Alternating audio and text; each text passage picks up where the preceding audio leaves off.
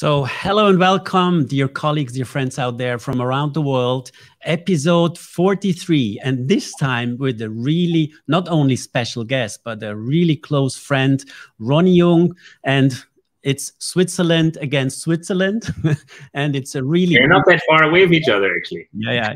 It's not only a pleasure. Rony, first of all, congratulations to your new job position, but we will talk about that. So, let's stop with the congrats at this moment and jump right into the discussion, because I know that there are many people out there who want to listen to you, who want to know about more what you're doing and your plans and everything. So we'll jump right into the first question for all out there who don't know who Rony is. Rony, tell us a little bit more about you and your career, and take your time to spend a few minutes to talk how you have reached this goal. I think this was always a goal of you to become head of a dental clinic. I don't know. I have the feeling it always was. So, Rony, the stage is yours. Thank you so much, Alessandro. I think this is one of the nicest things I've ever done, being with such a close friend. And it's really true what Alessandro said. We are really close, and I think there's nobody which I work closer also from a patient perspective than with you, Alessandro. So this is a trust based on many years of friendship. So thank you very much for giving me the opportunity to be part of your legendary talk show, so to say. I didn't know that you have already so many episodes, so congratulations. So personally, you told me I can really kind of dig a little bit into the past. So my name is Rony Jung. I'm born in Zurich, and I spent my childhood and my being a teenager primarily on the soccer field, because I played 12 years for a professional soccer team here in Switzerland. There are two teams in Zurich, and one of them is called Grasshopper. The Swiss people, they do know it, but the other one, they might not. It's still the team which has won the most championship in Switzerland, and I'm happy to have two of them as a junior, which I was able to be 2 times a Swiss championship with them. So this was basically my career. And after that, I wanted to become an architect. That was also very clear, because I was part of the building of a house of my father, and I really admired it so much. And I was clear, first being a soccer career and then becoming an architect. But as many things in life, things can go completely in different directions. So when I finished my my gymnasium, the high school here in Switzerland, with 18 years, I got then a professional contract at the soccer team. And this didn't last that long. So because after 3 months, I got a very serious leg injury, and I had to do 5 times surgery of my lower leg. And now I'm missing 15 centimeters of my fibula. And can still, at the moment, I can do actually everything I want, because the fibula has no static function. But obviously, this first dream couldn't become true anymore, because with that, you cannot become a professional soccer player. But then I was so in touch with all the medical environment that I got really interested into medicine. And I said, listen, I'm sick and tired of always being horizontal in the operation room. I want to once be vertical in the operation room. So I started to study medicine with the aim to become an orthopedic surgeon. And then again, things change. A father of a close friend of mine, Donat and Andreas Grimm, he was a pioneer in GBR, in dentistry here in Switzerland. And he was such a passionate and positive personality. And he said, listen, forget about becoming an orthopedic surgeon, because you anyway will end up just being a specialist for shoulder or for knee or whatever. Dentistry has many, many more things to offer. It's not just about function. It's about the aesthetic. It's about the social interaction. It's about being so close in a sensitive area with the patient. And he really motivated me so much that I changed from dental school to medical school. And so that's how I became a dentist. This is kind of the old version then, Alessandro. Should I go even further, or do you want to kind of target only the beginning of your career. So we want, so we are really curious about the real stuff now. So let's talk about the next steps of your career. When after you studied dentistry, also in Zurich at the Zurich Dental School. That's right. Exactly. And what happened then? And then on one hand, I've started on the oral surgery department. Was in private practice of Claude Andreoni, a famous Swiss dentist. And then I said, okay, I really want to understand better reconstructive dentistry and kind of prosthetics. And then I went to Peter Scherer's department as a postgrad student. And he made me, after almost only 1 year actually being a member of the faculty there. So this was, I was the junior there. And like this, I stayed there. And then I started to become more interested in research and so on. And continued then with Christoph Hämmerle, which was then the successor of Peter Scherer in Zurich for the restorative department. And then I spent, actually before I spent 1 year in Los Angeles, then I spent 1 year in San Antonio, Texas with David Cochran. And then I finalized my habilitation. This is a German thing in Europe. Other people might not know this, but it's like a little bit more an extensive PhD. But I also did then a PhD in Amsterdam with Daniel Wiesmeyer in 2011. And then I got a visiting professorship at Harvard Dental School with Hermann Gallucci and H.P. Weber. And after that, I returned back, went into private practice as a partner with Uli Grunder and Dave Schneider. But doing this, university kind of offered me the position of being the head of the implant department at the University of Zurich, at the Department of Reconstructive Dentistry. So I was then really kind of again attached to this new challenge, and Uli Grunder and Dave Schneider really supported me very nicely and very well. And then I went back to university, getting this professorship for implantology.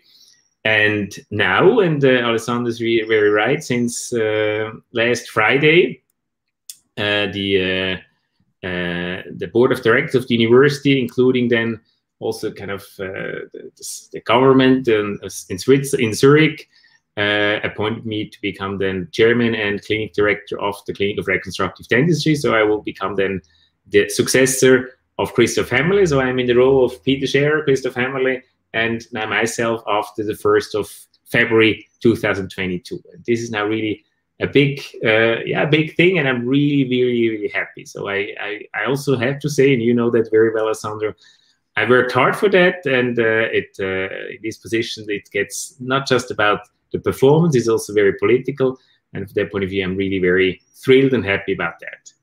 And we all are really proud of you, Rony. Oh, that's really sweet. I'm really proud because I'm not against any German, Italian, French, Austrian, American, or wherever professors, but I really love that we get some fresh Swiss blood also at the university to get a good mix. Let's say an educational mix, a social mix. And not leading into just one direction or moving away from some, let's say, Swiss qualities we have experienced over the last decade. So when I was a student, I think we almost had all professors, or almost all professors were Swiss.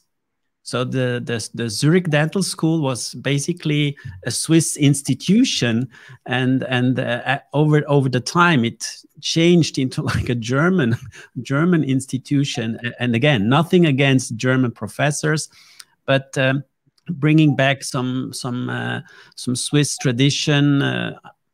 That's my personal opinion. Yeah. I like it that we get some fresh blood into the Swiss universities. And I can tell you, our oldest son working at Roche, the big companies in Switzerland are now promoting Swiss talents because they want to have back Swiss people leading Swiss companies.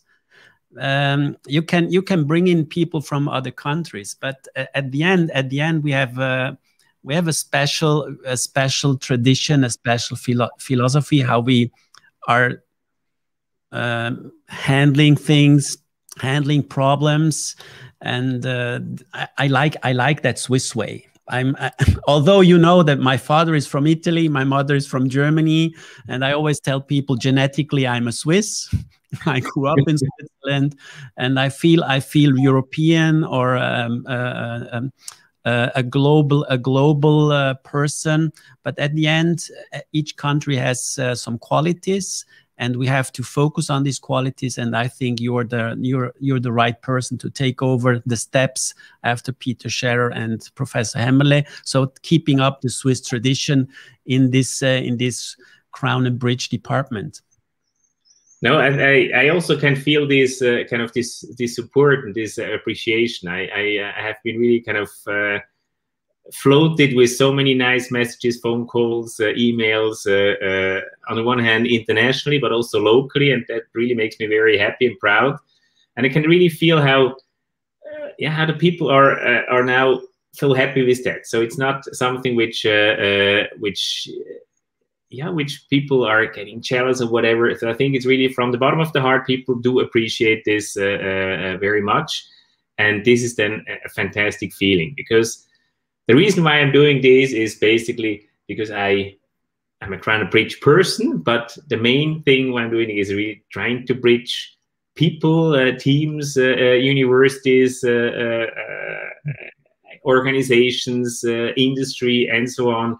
This is actually what's so beautiful working at the university, having the opportunity to be in such a international environment, and I also feel a lot of trust and a lot of enthusiasm from the side of the president of the university, including the vice presidents and the board of directors there, that they see me as a kind of a new role model in this medical area.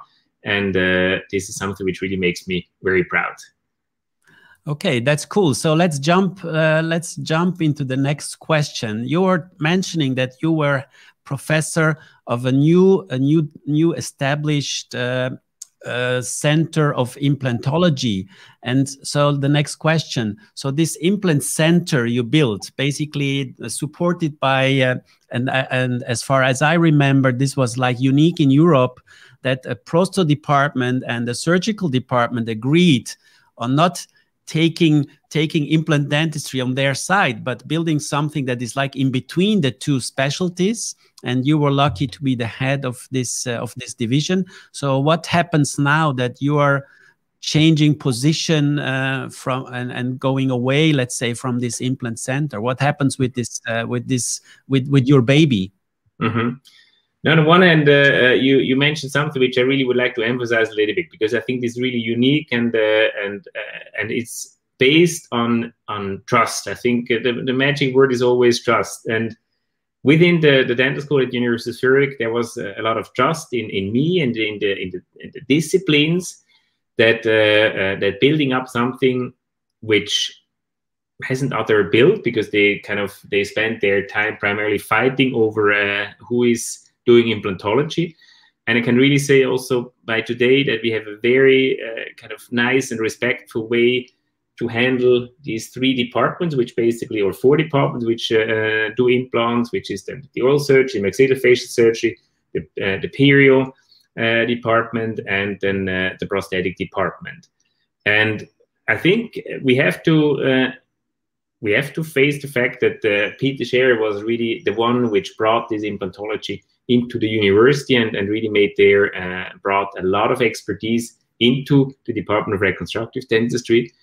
And we find an excellent way to work together. On the one hand, that every of these clinics are placing implants, so it's not kind of centralized. But what we offer with the Center of Implant Research is a kind of a cutting-edge facility, including professional staff orchestrating the entire workflow of clinical research at the university.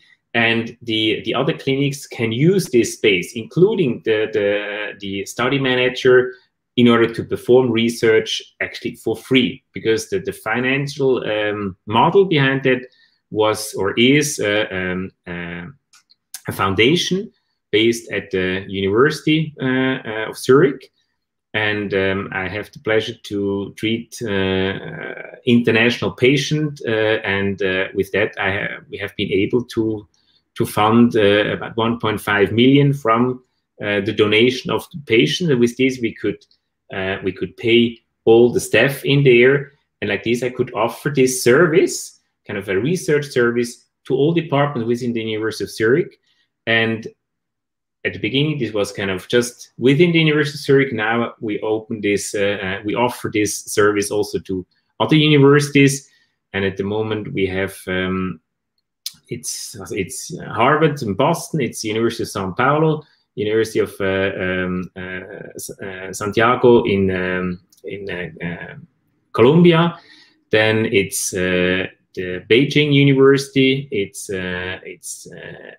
University in Pune in India. It's Yonsei University in South Korea, and Singapore is now added on, and Ghent in Belgium, and Barcelona is coming together. So we have now really a very international network in the most interesting market areas, which we do collaboration, in which we do research together. And based on this network, you will stay head of this implant department, or you integrate it in your it will be one of the pillars within the entire clinic structure. So it will be an important pillar.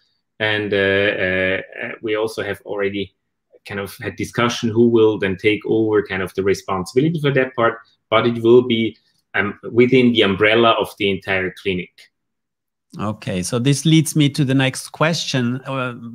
Part of the question you already answered. Tell us a little bit more about the Department for Reconstructive Dentistry. And I think this is also a Swiss terminology that started some years ago, several years ago. I remember when I was, this was in 2006, 15 years ago, president of the Swiss Society of Reconstructive Dentistry.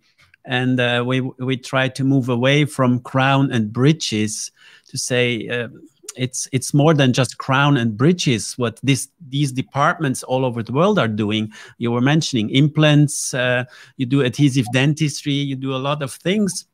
And the terminology reconstructive dentistry against, let's say, restorative dentistry and reconstruction. So the two terms fit perfectly together. And implant is also a reconstruction. So basically everything that is not just a filling or glued on non-invasive on a tooth structure, basically then is reconstructive dentist. Is that correct? Yes, I think that's the whole idea behind that. As you know, we have, the name was for many years the Department of Crown and Bridges and Partial Dentures and Dental Material Science. This is how also Peter Scherer's department's name was. And Christoph Hemmerle then took this name over. It's a good name in terms of that it describes kind of the basic principles what we are offering, but it was considered not to be any more kind of modern and really comprehensive enough to, as you very nicely described, Alessandro, what's in the department. And on the lead of Christoph Hemmerle, this has then been changed about 3 years ago or 4 years ago into a clinic of reconstructive dentistry. And I think it's a very comprehensive and short name. However, we have to face the fact that especially in the US, they have some difficulties to differentiate between restorative and reconstructive dentistry. There, also when you look at the associations, they are called kind of prosthodontics associations, and nobody considers them as reconstructive there. And in Switzerland, it fits to the Swiss Society of Reconstructive Dentistry, which I remember very well because I joined the board when you have been president, and I was then also lucky that I could also be once then the president, and currently I'm the past president of the Swiss Society of Reconstructive Dentistry. From that point of view, it fits. So for Swiss European situation, I think it does fit. But when we look at it more from an American point of view, it might create some confusion. Yeah, but maybe we have to tell them what the definition is about, because I think it makes things easier to understand.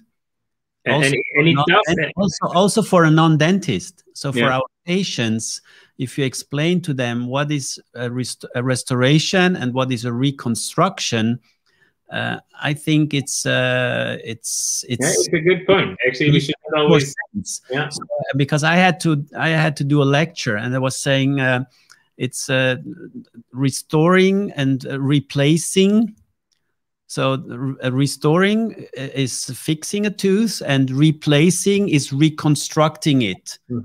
So it's from the reconstruction of a building or whatever. So if you just do some small finishes, that's a restoration and not a reconstruction. So if really a lot of tooth structure is missing, or the entire tooth is missing, then you have to reconstruct it. And I think for me, it makes completely sense. And it's also how I explain a patient the difference between doing a filling, adhesive dentistry, restoring, repairing, not replacing. So and the gap and I think from that point you should try to convince your colleagues from other countries to take over this concept, which is at the end easy to understand, not only for the dental community but also for the much larger patient community. Alessandro, I like your way of looking at the things. You're really right. Actually, sometimes we should maybe be a little bit more self-confident in Switzerland and say, hey, it's actually true. It's really, and I liked also your description, because it is more comprehensive, and at the end of the day, it includes all these aspects which we today, as a modern prosthodontist, so to say, is doing. And as you say, we are not anymore just a dentist which do prosthesis, either fixed or removable prosthesis, and I think we have much more to offer to our patient. And usually we always look to what the Americans are doing, and then we think we need to follow them. But you're right, maybe we should also try to be self-confident and also explain them and convince them that this might be or is the better name for it. I like that, Alessandro. I never thought about that. No, because I remember when I was the first time in the US at the conference, I was like amazed how the speakers are standing there and telling people, I'm the greatest because I'm so good. That's why you invited me to be on stage. And this is really 200% self-confidence. Yes, that's what we can learn a lot. Self-confidence is missing in many other countries. Maybe sometimes in the US a little bit overdone, but at the end it's not. It's correct to say, okay, if I invite you to be a speaker, I have the feeling or the impression that you have to tell something, and then you can be proud to stand in front of the audience and tell them, look, I share my knowledge, I share my wisdom, and I'm not so bad. Otherwise, I would not be here.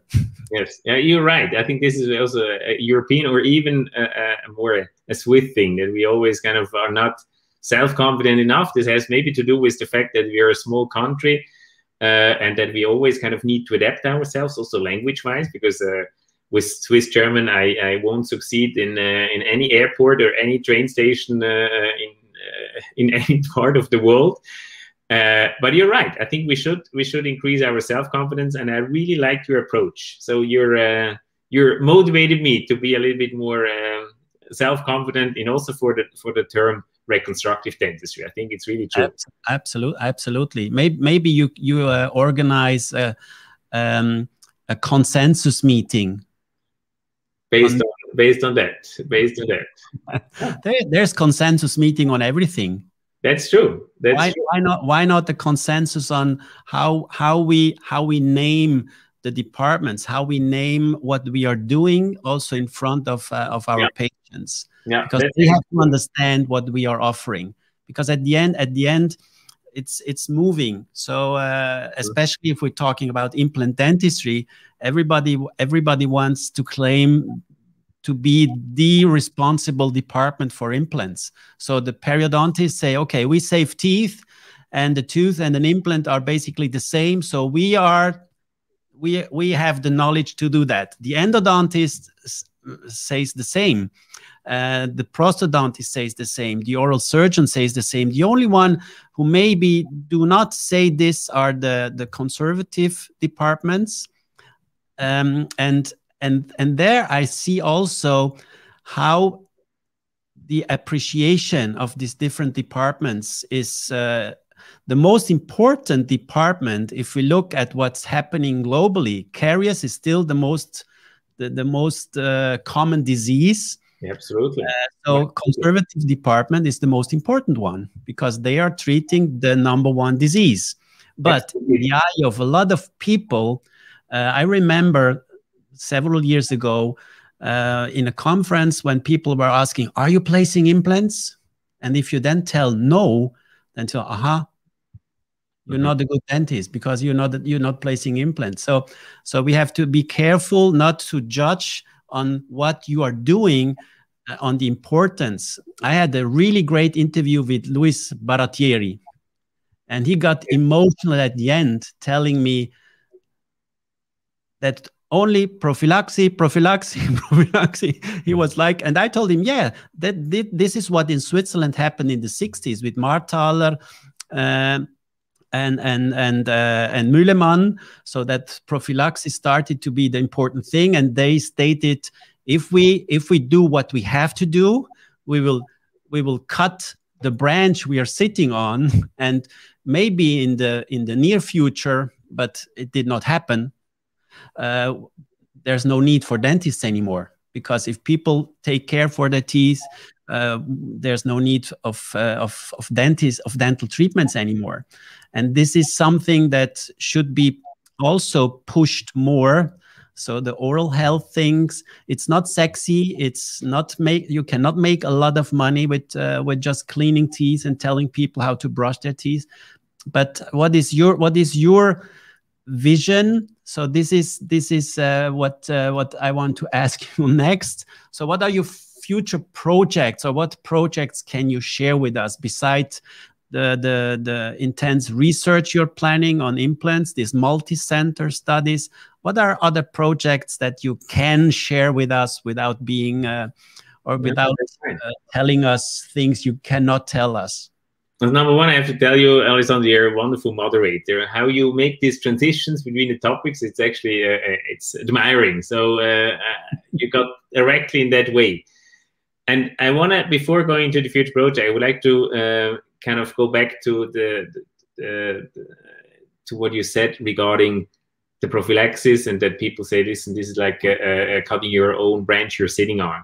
I think thinking like this is the most short-minded thing you can do in any discipline. When you just consider to keep the others small or whatever in order to be able to grow, that's not the right way.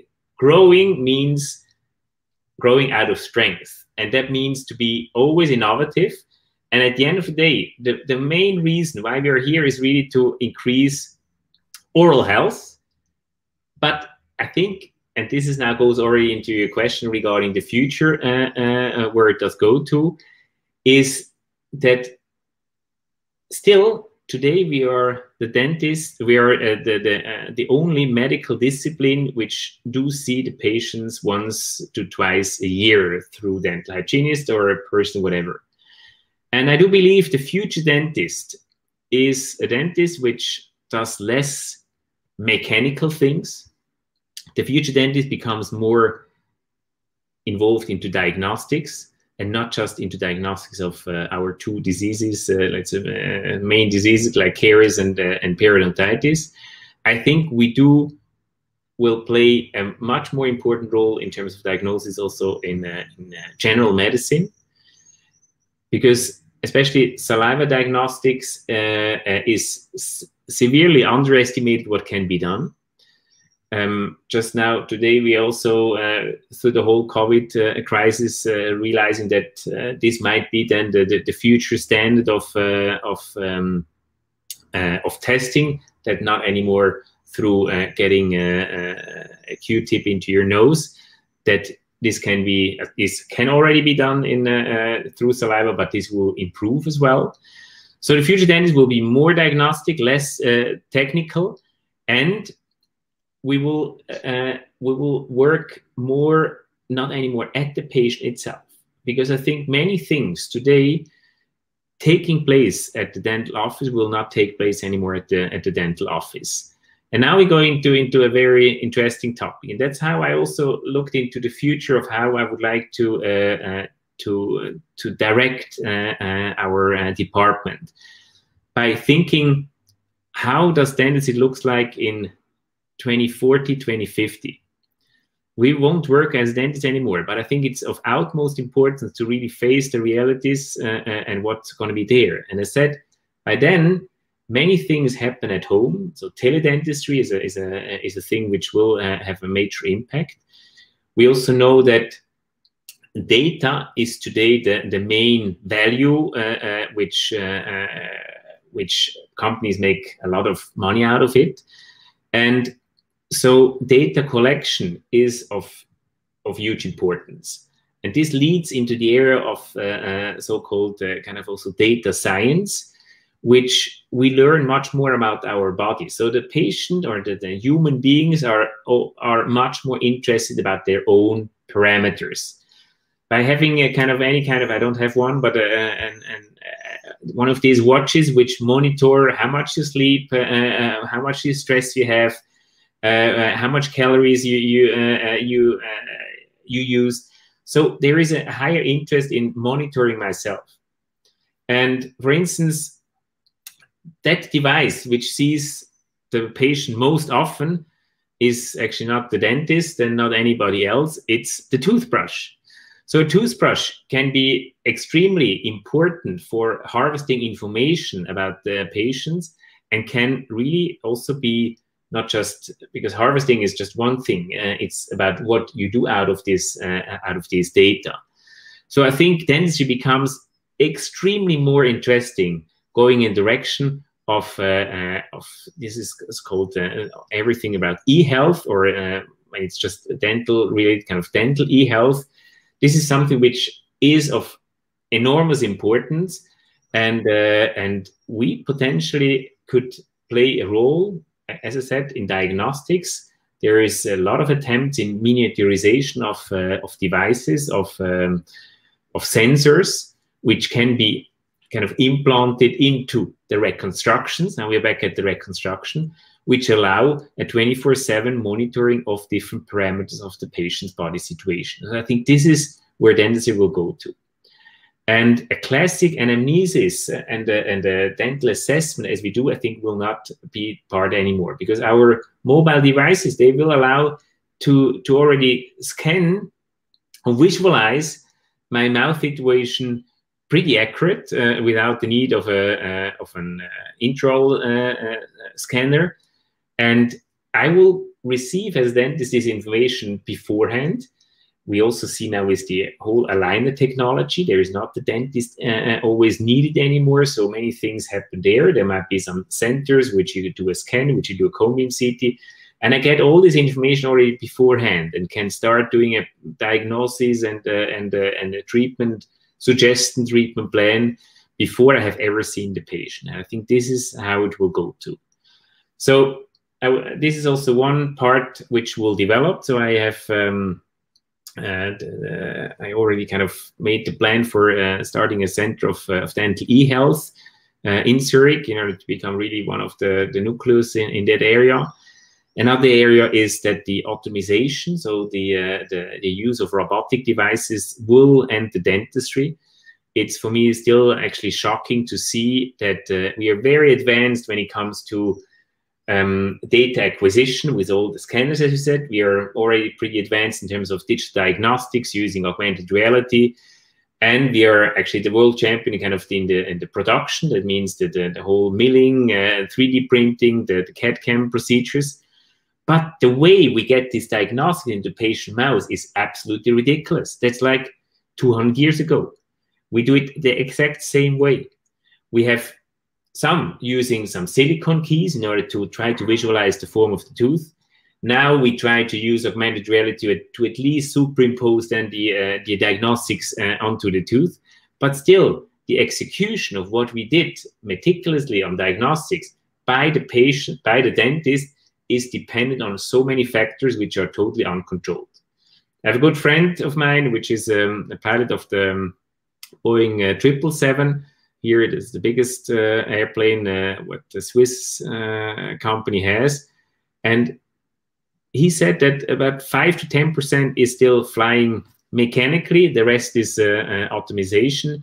And from that point of view, I think this will also change dentistry in a very significant way. And again, we should never think of, oh my God, I cannot drill holes anymore in the patient. That's absolutely ridiculous. We are actually not, we don't go through a 5-year study in order to drill holes into patients.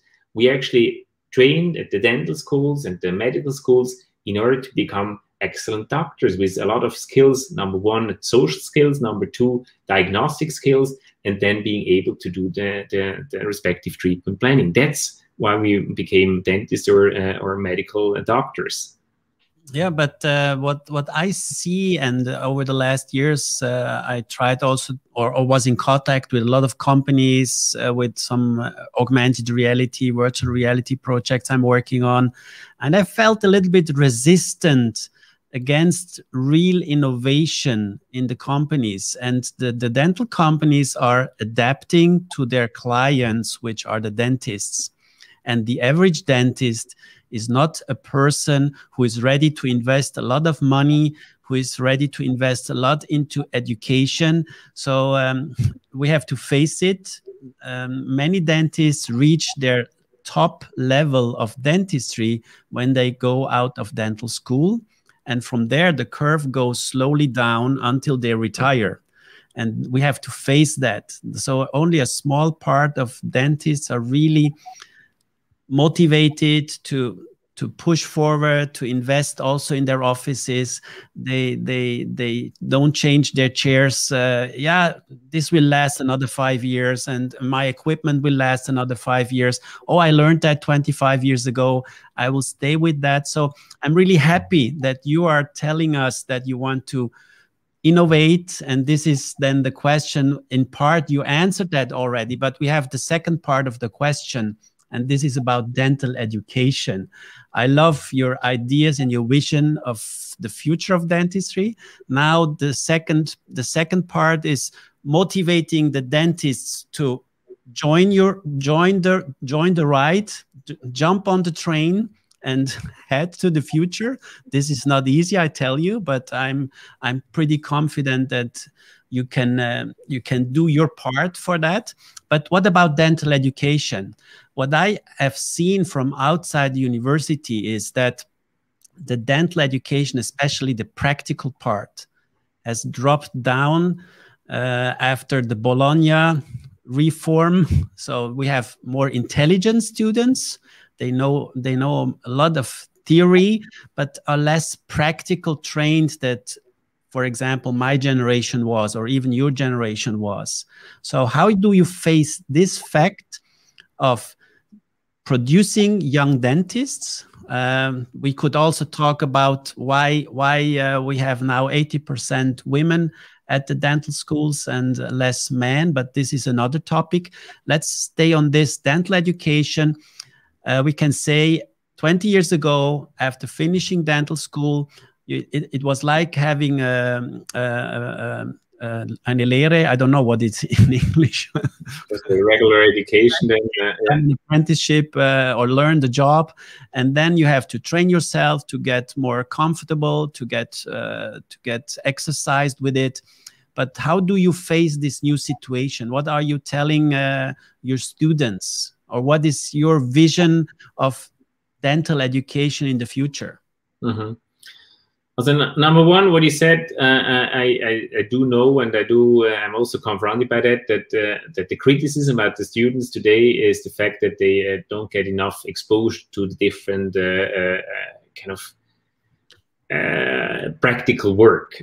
And I'm you know me very well, so I'm really, I'm in my heart, not just a university professor. I'm a very strong private practitioner in my heart. I think you can definitely confirm this. So I know exactly that this dilemma there. But I do have to say, now putting now the head on as a university person, I do have to see the emphasis needs to be to really educate our dentists. Now we don't talk about the form, but we talk about now just what they should reach in a way that, as I said, that they become modern dentists, modern medical doctors, which have great abilities in diagnostics and also using all these tools. And the challenge will be to still stay on the level of having sufficient exposure to practical work, because this goes not hand in hand. So because on the one hand, and it's the same for you and for me, I think the whole material which we had to learn at the time when we were at dental school was significantly less in volume, so to say, than it is today, which is also the beauty of our profession. And I still think that dentistry is an amazing profession, and I go to work every day with a big smile and being very happy, because I do also see the progression. But I think the future learning will change, because a major thing today is the so-called kind of more tailored learning. When let's say you are excellent in mathematics and I'm excellent in French, and we go to school together, we have both 4 hours mathematics and 4 hours of French, and you're always bored sitting in the mathematics lesson, but you don't understand anything in the French, and I'm the other way around. I'm very good in French, understanding everything, but I have no idea about mathematics. But we still go together to school in the same amount. So the future of learning, and that's already kind of happening, is that a student also when it goes to preschools then there and kind of the first 6 years or whatever, will be more tailored. That means that you can customize your education more to the needs you have. And at the university, that means that you have kind of self-assessment centers where you can challenge yourself on a regular basis, identifying the weaknesses of my education. So that's, I say, okay, I'm very bad in endodontics. I have no idea what they're talking about, and I never get this shit needle into the tooth canal, a root canal. And then I could invest more of my time into endodontic treatment, but I'm very good in I don't know, preparing crowns or whatever.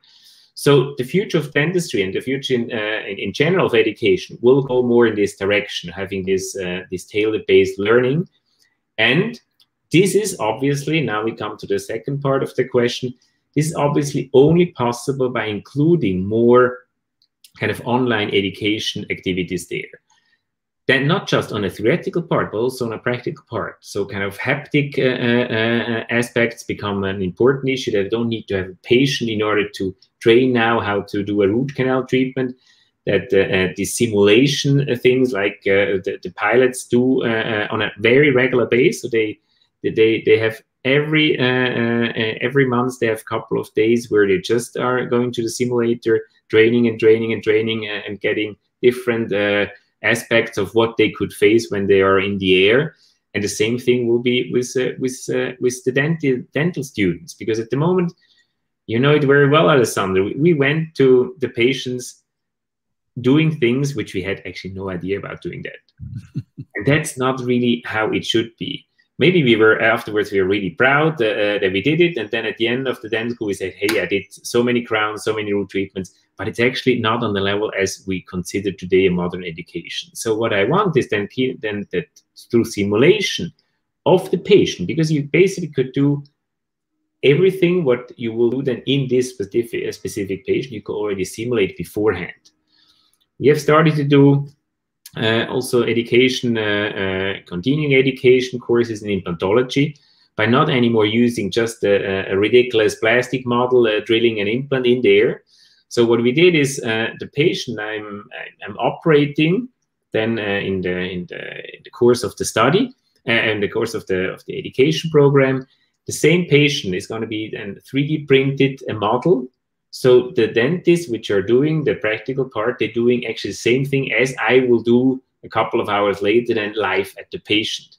So they get the feeling of being challenged by the bone defect, by the anatomic situation there, in order to be really closer to this to the situation. So to conclude on that, number one, the most important part, it will be more tailored through the use of modern technology and modern online education, not just theoretical, also practical. We will be able to manage to also educate the dentist more from a practical point of view in order to meet the expectations which are out there by the practitioner, to have then future dentists which graduate from dental school by having also a sufficient knowledge about the practical part.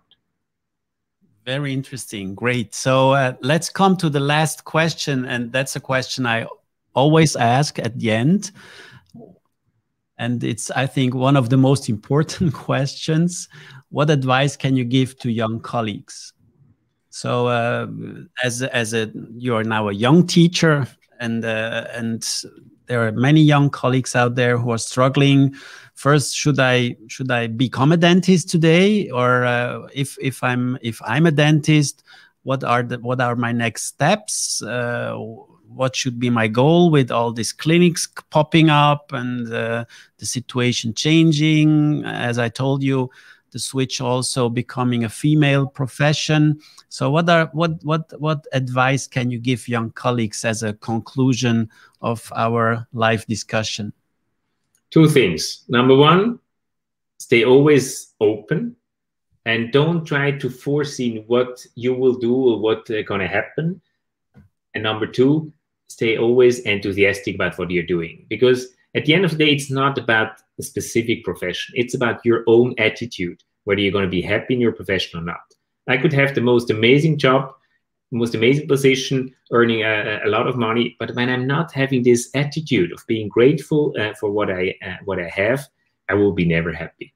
So from that point of view, this is the main thing: staying open, staying enthusiastic. Dentistry is a wonderful profession because it does open a lot of doors. And these are the two factors I feel in you already for many years. I think we know each other for 20 years now, and I'm really proud to be your friend. And I already told you I'm working for more than 20 years already at the dental school, and I already told Professor Attin that if you can be the successor of Professor Hemmele, I would also love to collaborate with you on some projects. I have some ideas, I have some visions, and I would love to share that with you and with the young students. So, because this is also one of my passion, sharing knowledge. This is something that I also don't feel enough in our profession. So many dentists are closed, they're closed up in their dental offices and get depressive, and I'm not really feeling the passion or the fun of the profession. They should open the doors and get out and communicate with each other, and that's also my activities on social media or doing these interviews. Let's communicate, let's talk to each other. It's a small world, it's a very short time we are here on that planet, and let's have fun and make the best out of it. So I think this is my message. Maybe you can give your message to summarize or end up this live interview, Rony. I think I brought it already to the point, because I do believe when people sometimes think Rony's career has been very much, he also pointed out that it was always the goal. And I tell you the truth, that was never really the goal. Because when you really look carefully to my entire career, things have changed so many times, and it never became the way as I actually expected. My main goal is really to be really happy at every day going to work, because we spend so much time at work, and being passionate about what you're doing. And that's not about that much important what you're doing. It's the fact that you're passionate about what you're doing. That's a great conclusion. Rony Jung, thank you very much for being my guest, and I look forward. And I again, congratulations to all your achievements. But now, after the congratulations, it's the job that awaits you, and I'm sure that you will fulfill this job and do a great job and bring the dental school and dentistry ahead. So this should also be one of your goals. And if we can help you, we are ready to help. Super. That's great to hear. Thank you very much, Alessandro. You did an amazing job, and I feel very honored and happy to be part of your live discussion. Thank you so much. Stay safe, stay healthy, and see you soon. Thank you. Bye-bye.